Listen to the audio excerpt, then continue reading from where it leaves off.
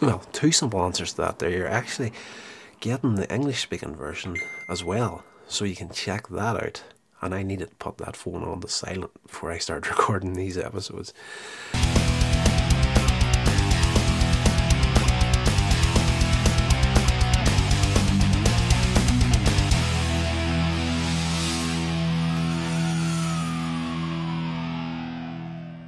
Alright legends, welcome to Coins Age Media. I am your host, Rodney Stewart. This is another little review of the Laurel and Hardy box set. This is the final disc in the whole box set. This is disc 21. This one here is full of a lot of things that, you know, not necessarily short films or anything like that. It's, well, you know, the last episode, of course, was Bratz, the original 1930 version, so it's kind of wrapping up everything that they found in making this box set. Now, there is, what, after this, there's going to be another 4 videos to finish this off, but this one here is, and I need to read it off the box set, because I don't think I'll do it justice. This is a German version of Pardon Us. It's extracts from a German version of Pardon Us.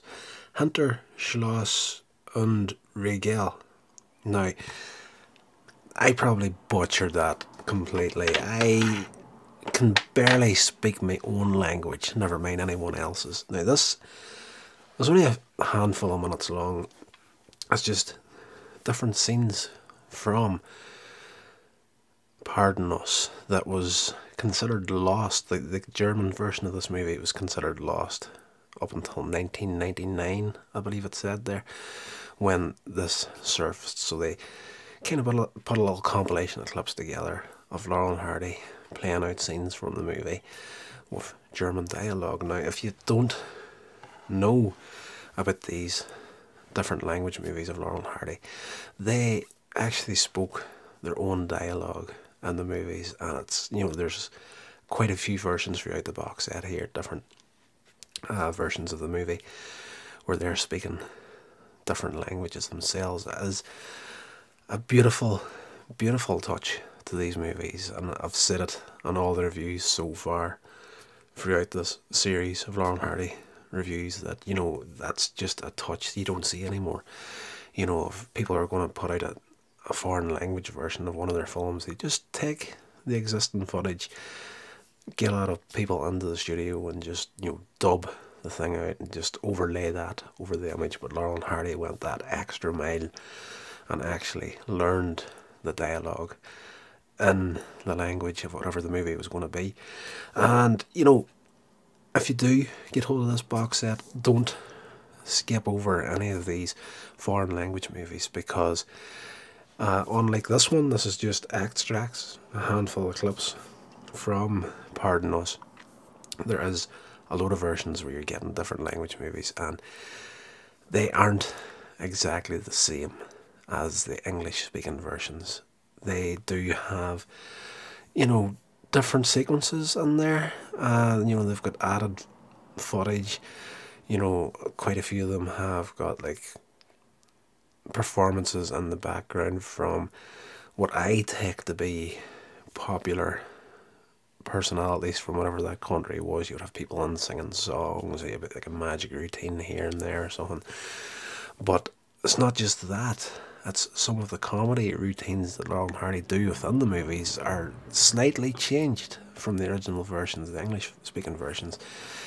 And for my money, there's a few of the movies that were like Spanish speaking versions that were actually, for my money, a lot better than the English speaking versions, because of the comedy routines, how they were switched up, changed. I actually found them a heck of a lot funnier in the foreign language versions than the English speaking versions. So definitely don't skip over them whatsoever. They are well worth checking out, and so good. You know, and you don't have to, you know, people will say like, well, if I don't understand the foreign language that they're actually speaking, you know, how am I supposed to know what's going on in these movies? Well, that's a simple answer to that. Is, well, two simple answers to that there. You're actually getting the English speaking version as well, So you can check that out. And I needed to put that phone on to silent before I started recording these episodes. Yes, you're going to see the English speaking version. So whenever you do watch the foreign language version, you're going to understand 100% what's going on and what they're doing. But on top of that, Stan and Ollie came from a silent era of short films and filmmaking, and that kind of continued over onto their sound movies. They're very visual in what they do, so even if you don't understand really what's going on, like, it's not really going to affect the comedy, because that's a very, very visual form of comedy. But yes, you've got both versions, English speaking and the foreign ones, and some of the foreign ones were better than the English speaking version. So that is a bit of a, I kind of talked a lot longer than I was expecting to do in this one for something that was only a few minutes long in this box set. But again, very, very interesting to see that extra mile of them actually speaking, learning the language and speaking their own lines, re-recording entire scenes. It's just something you don't see anymore.